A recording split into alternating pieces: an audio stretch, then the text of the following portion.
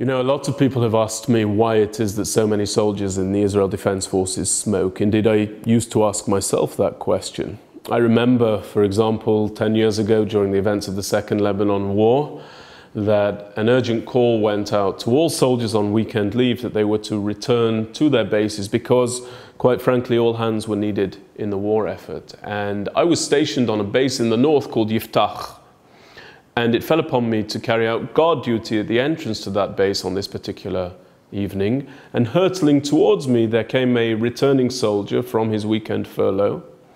He got out of the car, he embraced his father, they parted company, he stepped into the base and pinched a cigarette from one of the soldiers, lit it up, and then turned around the corner and joined the brigade.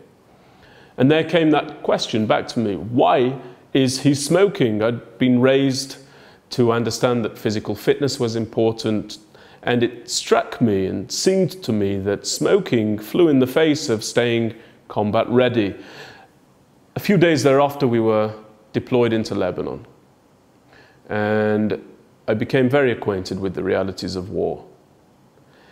I'd seen the suffering and I'd seen the hardship. I'd starved and I'd dehydrated. I'd felt the weight of my equipment bearing down on me as I carried it day after day and night after night. And every so often in a war zone, you get given the opportunity to just be alone with your thoughts, and the cigarettes come out.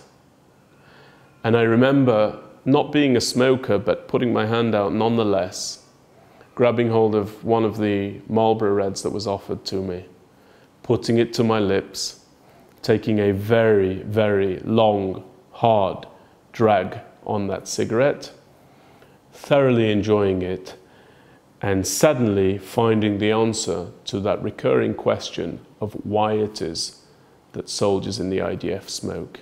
And the answer is very simple. When you're being rocketed, when you're being bombarded, when people are shooting at you, and when you're suffering the hardships of war, you realize very quickly that after all, it's not the cigarette that's going to kill you. But I still say, do not smoke.